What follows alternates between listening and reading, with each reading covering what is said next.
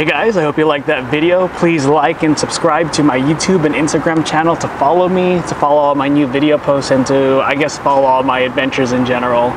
So I do want to talk a little bit about Montserrat. It's a beautiful place, you know, from what you've seen in the videos, and it's an excellent getaway. But it does take a little level of planning, and so I just want you guys to be aware of a few things. So the first thing is to go to the España station, which is a major train station. It's pretty large and it's a little confusing. The signs could be a little bit better, but I recommend getting there early and figuring out how you want to get there beforehand. So there's two ways of getting up there. One is by a cable car system, and one is by a tramway. Depending if you feel comfortable with heights or if you would rather be close to the ground, you can kind of figure out how you want to get there. We took the cable car, which is what you saw in the video, and it was beautiful, and I recommend you do that because you get to see beautiful views of the mountain ranges and just the nearby countryside, and it's an awesome experience within itself. So figure out how you want to, because you can buy the tickets many ways. You can either buy it one by one, as you kind of go through every single thing from España train station to Manresa through a cable car back down. So I recommend that you buy everything and you figure it out at the train station, because you can buy one complete round trip with everything included, and it's just less stress for you, and all you have to do is fall into line, and there's a lot of tourists, a lot of people, so it's best to be less stressed and to just go through it one by one, to buy everything at the same time.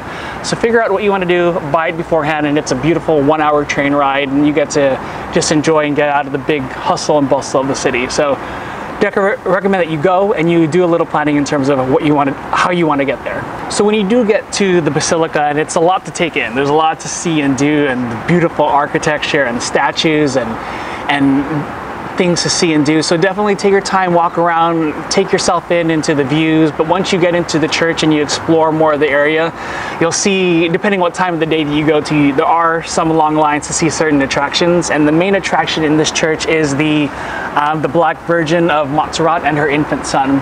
And so there is a line to get in through there, and you go through a whole bunch of corridors before you actually get to the statue itself.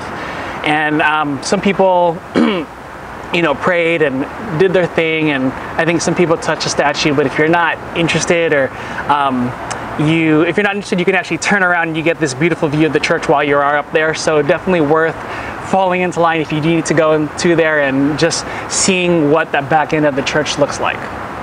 So another activity you could do while you're at Montserrat and visiting the church and a lot of the other religious areas is to go hiking. As you notice, one of the first things you see there is a large mountain range, the Montserrat Mountain Range, and it's beautiful, and it just extends as far as the eye can see. There's a lot of trails that you could take to go up there, and they all start kind of at the base at one end of the church. I'm going to show a map of that specific area and where the trails start, and you pretty much start in one location and you branch off into different trails. The main one is the Sant Jeroni, which is St. Jerome, and it's the highest peak in and around that area, and it takes about 3 hours round trip to get from the base and up there and back down. But I'm sure you're going to spend a lot more time exploring the area while you're already over there. But it offers the best 360-degree view of the beautiful countryside while you're out there. We didn't do that specific trail because we didn't come prepared, and it was immensely hot over there. And we did a shorter trail, the Sant Benet trail, which took about 3 hours round trip, and I was carrying a backpack and I had all my camera gear, and I was probably complaining the whole trip just because it was so heavy and it was so hot. But definitely come prepared. If you want to go hiking, come prepared. Bring your backpack, your water, your shoes, your hiking sticks. And next time I go there, I'll definitely come more prepared, and I'll definitely do the Sant Jeroni trail next time. And one more thing to consider is the fact that there is a fountain over there. You probably saw a video of a guy refilling with water, but there is a fountain with running water. And so if you have a water bottle over there, you can refill and you can go hiking kind of spontaneously while you're out there, because it does get pretty hot. So it's great that they offer that. So when you do get there, I want you to be aware that there's various eateries available to you there. When you first get to the main church itself, there is a cafeteria and there is a bunch of restaurants. There is a restaurant that overlooks the countryside, so it's pretty spectacular within itself. We went to the cafeteria, got a few snacks to pretty much take us through the day, but the selection is limited. There's also a small cafe when you do get there, and so the selection is limited, and recommend that you either bring your own food or eat when you do get there. But there's also a lot of, there's a large gift shop. There's a religious aspect to it, so you can buy rosaries and other kinds of pendants and other, a lot of other religious types of memorabilia. But there's also food and wine. So a large wine selection, olive oil, and a lot of places, a lot of different candies and treats that you could try. So definitely recommend you spend some time walking around over there and looking around, and bring some stuff back home if you really like something. So while we are talking about food, I do want to talk about one thing that I did buy at the gift shop while I was at Montserrat, and it is the nougat, which looks like this. And I've been waiting 3 months to eat it, so I'm kind of excited to do it, and I'll do it in front of you. And so I'll explain some history on this. So it's called a couple things. It's called turon in Spanish, or turone in Italy. And we do have our own Filipino version of this, and it's pretty much made of egg whites and honey and various nuts, and it looks like this when you open it up. It's a candy treat that I used to eat growing up, and my parents always brought to me whenever they went on their travels in Europe, and so I'm kind of used to it. But it's pretty soft and chewy, and here it is, and I'll eat it in front of you. This one itself, it's made with peanuts. And let me try it.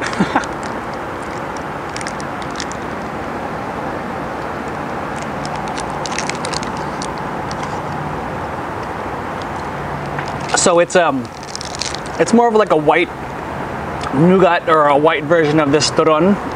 And there's other versions depending on where you are in Europe. And it's mainly eaten and made during the Christmas season, I believe. Someone can confirm that if that's wrong. But in the Philippines, we do have our own little version, and it's interesting when you go to colonies of Spain, because you can see how different the same food is interpreted. And so we have the same thing, and I'm going to overlay a photo, but it's made with cashew. And so I grew up eating these kinds of things, and people would come back and forth from the Philippines. But I definitely recommend that you do try this while you're out there. It's a good candy, a good treat, and something that's local and pretty much made in and around that area. So definitely try it out. Man, this is chewy and gooey, and oh my god, I can eat this all day, but I should stop if I'm gonna gain a lot of weight eating this, but I can keep eating these all day, every day. So I do want to say a couple things. So just kind of one more fun fact. So I am Catholic, and I went through the process of confirmation, where you kind of reaffirm your faith into the Catholic Church, and you get to pick a saint. The saint that I picked was St. Ignatius of Loyola, and St. Ignatius actually spent some time in the nearby town of Manresa, and also some time in Montserrat. And so in his time in the specific area, he spent some time in solitude thinking and praying, which ultimately led to the formation of a Catholic religious order called the Jesuits. And the Jesuits founded my high school in San Francisco, St. Ignatius College Preparatory. So shout out to everyone in St. Ignatius. And it's kind of cool how, the history of someplace far away in Spain kind of relates to my everyday life. But I do want to say is that when you do travel and you check out places like this or churches like this, you really don't have to be religious or Catholic, but it's great to just experience and learn new things, and you should always learn, never stop learning, and always just appreciate different cultures and people, and that's the great thing about traveling. So I definitely recommend, whether you're religious or not, go to places like this because it's beautiful, the architecture is beautiful, and if anything, you just learn a lot about history, the people, and the architecture of that area. So take care, guys. I hope you enjoy. Watch out for my next vlog, and I will try my best to keep giving you guys good quality videos and vlogs. Take care, guys. Live with aloha, and don't forget to follow me. Bye, guys.